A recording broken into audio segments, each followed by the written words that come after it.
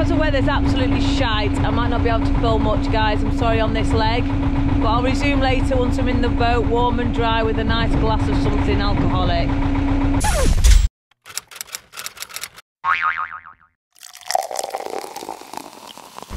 So it's not as nice a day today, but I've got a load of badge orders that I need to get to a post box, and there isn't any round here. So I'm going to move now to Gurnett, try and get there today. And then I've got some friends coming over and different things, so I need to be somewhere pretty much where there's a sort of road. So that's where I'm heading for today. Let's go.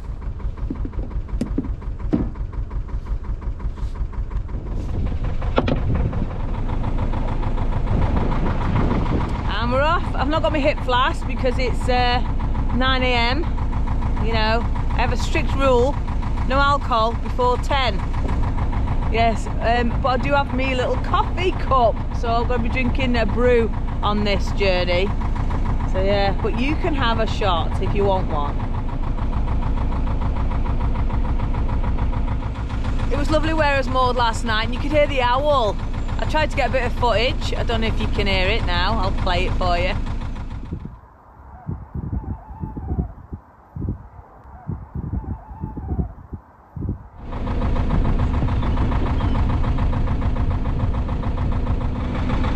So in my videos I do try to show you all sides of boating and living aboard as a continuous cruiser.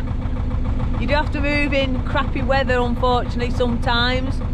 I'd only been there a day, I didn't have to move, but due to my work, like I make all my little badges, I did need to get somewhere where I could get to a post office, so post box, so that's the thing. Hey, nice, isn't it?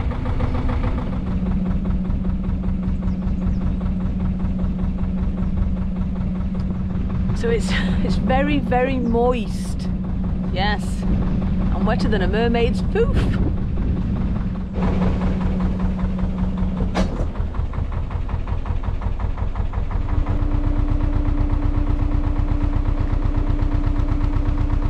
Jogging in this weather. It's like you wake up in the morning, look outside and see it's drizzling and cold and horrible. You think, I know, let's go for a jog on a muddy towpath. That'll be fun. So I'm at the, this is a road bridge, Fullsnook road bridge, and I need a key to operate it, and I have to stop the traffic.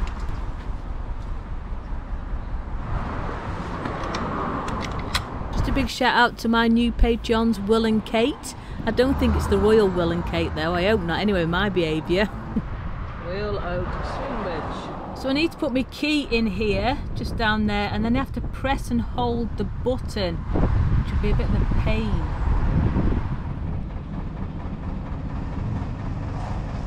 Oh bless him, look, the car's having to wait for me. One's turning around at the bottom, look, he's impatient.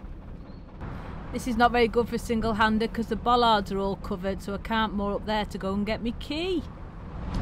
So that swing bridge, you see, I used my head there. I didn't want to stop the traffic and have to go all the way back to my boat and all that, so there was a passing walker, so I asked them to do it for me.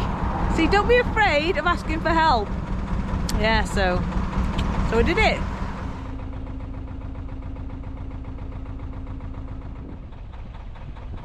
Oh balls, another swing bridge.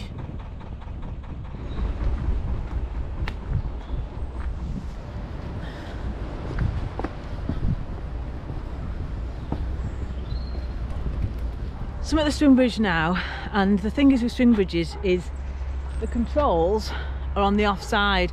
So once I've opened this swing bridge, I can't get back on my boat when I'm on my own. So I'm going to show you now how I have to do them. So bear with me.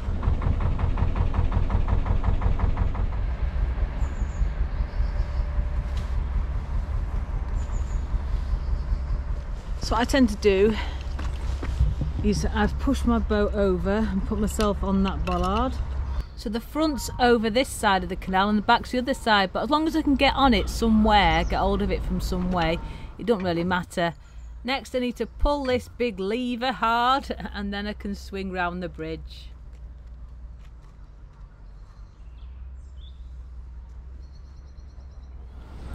And next it's all about just giving it a good old tug in.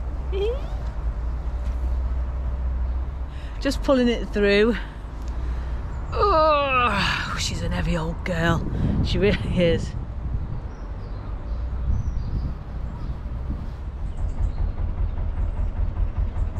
So I've put the front rope back on the front now, and I've grabbed the centre, so that's even better. And she's just coming through now, very, very slowly. She's sort of going with the momentum now. Excuse all them dirty marks on my boat. That's boat life, all mud. And once it's through, just tie on. Either tie your back rope, or if you've got quite a long centre rope, throw that over. It's just so you've got something to grab hold of once you've shut the bridge.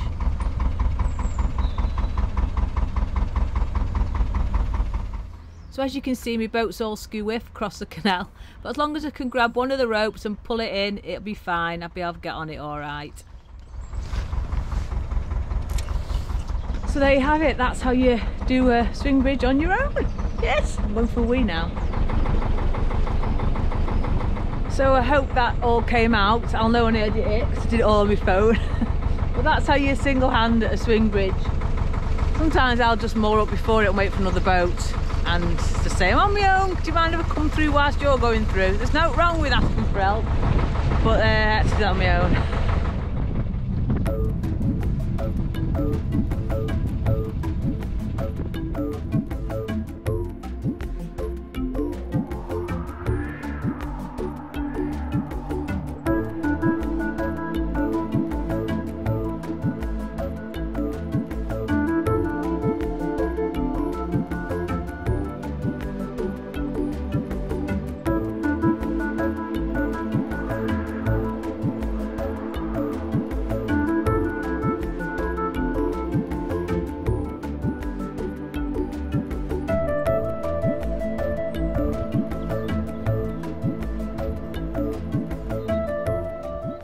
Guys, so I'm all moored up now, and I've had an email from one of my subscribers, and he said that he's recently upgraded his drone and do I want his old one.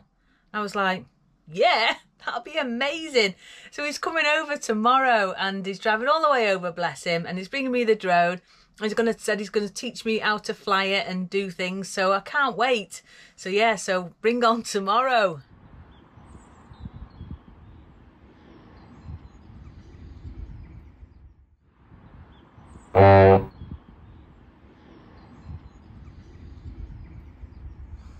So hey everybody, this is Simon, and Simon's come today because he's brought me his old drone.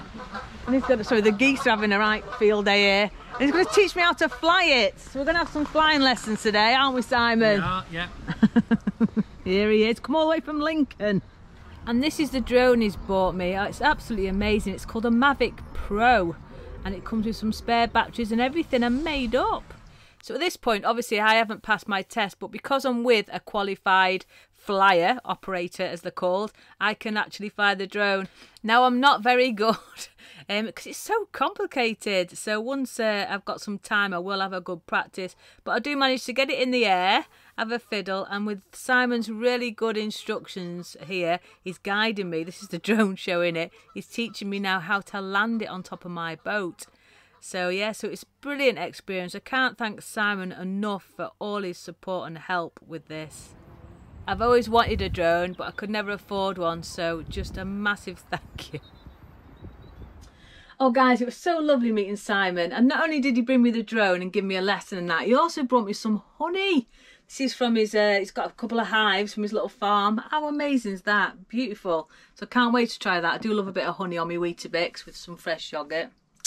Yes, but anyway, I've been doing some revising. I have to do a test. I've joined the British Model Aircraft and Drone Flying Association, and I have to do an operator's license. I think I've got to get a flying license as well. I'm not sure. So I'm just got to now do all this. It's going to take me ages. Some of the things I've got to learn. Oh, it's hard to learn at our age. You know, your grey matter doesn't work the same. So I'm going to be doing this anyway, trying to do all this, because I can't go off now and fly it until I've passed this theory test. So I've got to do that, and then I'm going to spend a few days going off into a field somewhere and having a good old-fashioned practice. Yeah, so there might not be any drone footage just for the next few weeks until I've done all this malarkey. But yeah, so anyway, thank you so much for watching this far into the video. I do hope you've enjoyed it. If you have, give it a like, subscribe, press the bell end if you want to receive future notifications when I do release a new one. But yes, we're going to end it here, guys, so thank you so much. And before I go, a big shout out to this week's pirate crew. And here they are, me hearties. We've got the lovely Diamond Geezer, Richard and Joe, Chappers, Ralph Wood, Fishless Clive, Stephen Brodie, David Van Wart, the lovely Desmo Dave, Z, Alan Harbit and Bob Naismith. Also a massive shout out to the patrons who work with me behind the scenes, supporting and helping. So thank you so much to all my lovely patrons. I love you all. Anyway guys, I'll see you next week. Take care.